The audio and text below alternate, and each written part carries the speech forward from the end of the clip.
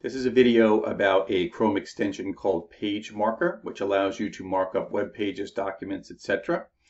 So you just go to the Chrome Web Store and search for PageMarker, and you go ahead and install it. I already have it installed here. I can see it up here as a Chrome extension.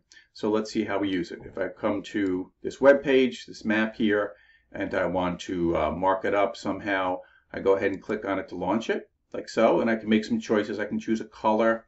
I can choose the width of my pen or pencil here. This is an eraser, standard pointer, and that's a screenshot. So if I want to mark up this map like so, be showing the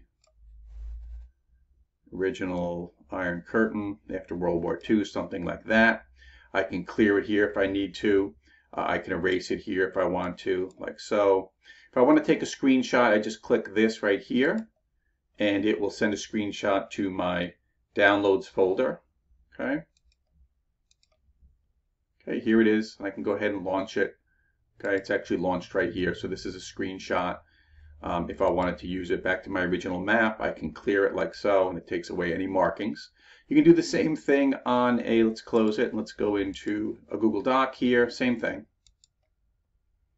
Okay, you can mark up the document as you see fit. Now beware that when you scroll, let me go back to the pointer, it's like an overlay. Okay, so unless you take a picture of it, the mark is going to stay in place, the markup, and the document or web page will scroll underneath it. Okay, so please be aware of that. But again, I can take a screenshot once I've marked it up, and then I'll have them in a permanent place. So that is how you use the Chrome extension called PageMarker.